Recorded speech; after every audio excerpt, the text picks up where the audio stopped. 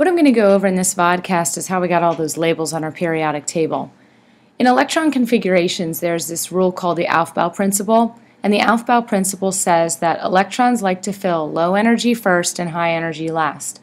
So when we talk about filling low energy first, we're talking about the first energy level, the second energy level, the third energy level. But the problem is, once we get into the third energy level, orbitals start to overlap, and the order can get a little confusing. By putting labels on our periodic table, it can tell us exactly which order to follow, so we know what to do when we're doing our configurations.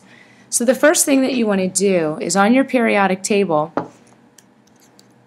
I would like you to pencil in a helium right here. So we're going to draw helium in there. We're not going to erase it on the other side, but we want to pencil it in there because we're going to count helium as part of this second group on our periodic table for the time being. And then the next thing you want to do is make sure that you have the energy levels labeled. On your periodic table, these numbers are most likely already there. My periodic table is going to look slightly different than yours. But the energy levels would be 1, 2, 3, 4, 5, 6, and 7. Those would be the energy levels.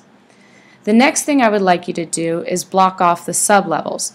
So the first thing we'll do is we're going to draw a box around the S sublevel. So if you grab those first two columns, and you can take some Sharpie markers if you have some, or any kind of highlighter that'll work on your periodic table, and block that off and label that as the S sublevel. All the elements in this block are in the S sublevel.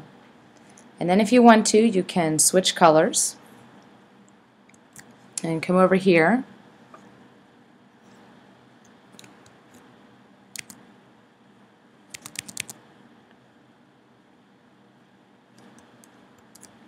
and we're going to label the S block. So we're going to go right along here, excluding helium, down the side, grab those guys on the bottom row,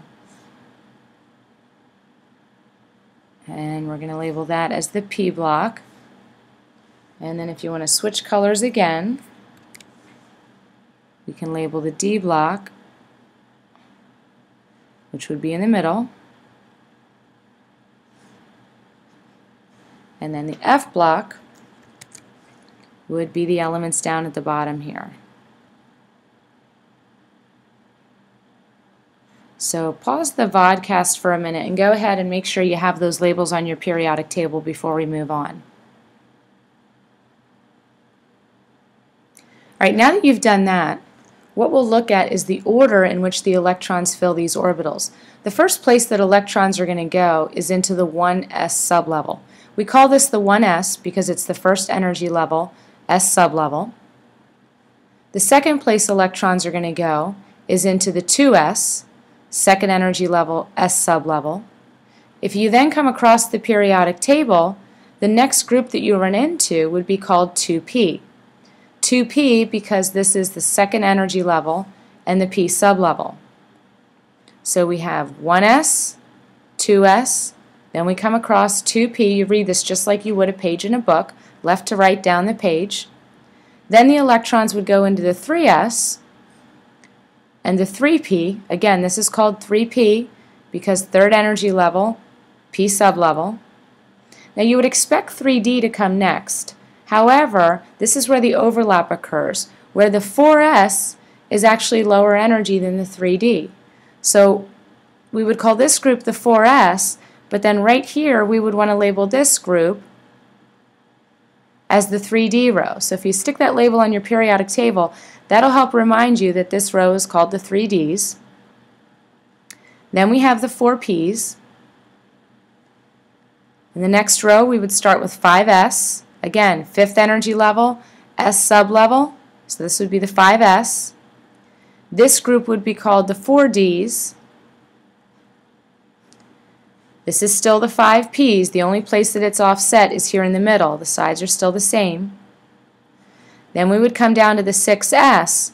You would expect the 5d to come next. However, if you look at the atomic numbers, 55, 56, 57, 58, 59, 60, you realize we got to jump down here first before we do the 5Ds. So after the 6S, we would label this section as the 4 Fs. Okay, all the way down the line, then look, 69, 70, 71, number 72 is back up here, so we're going to label this group the 5 Ds. Then we have the 6 Ps, 7 S, and then 87, 88, 89, 90. So we're going to come down here and label this group the 5 Fs, 100, 101, 102, 103, 104 is right here. These would be called the 6 Ds, and then the 7 Ps. So the order that we follow for electrons to fill orbitals is just across and down the periodic table. So we do 1s, 2s, 2p, 3s, 3p, 4s, 3d, 4p, 5s, 4d, 5p, 6s, then we come down to 4f's, 5d, 6p, and then the last row, 7s, 5f, 6d, and 7p.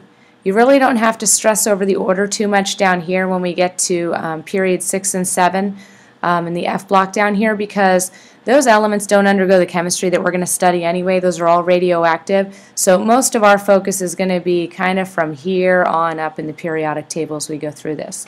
So what you want to do at this point is make sure you have all of these labels on the periodic table, and then check in with the next vodcast, and that'll give you the lesson that we follow after that.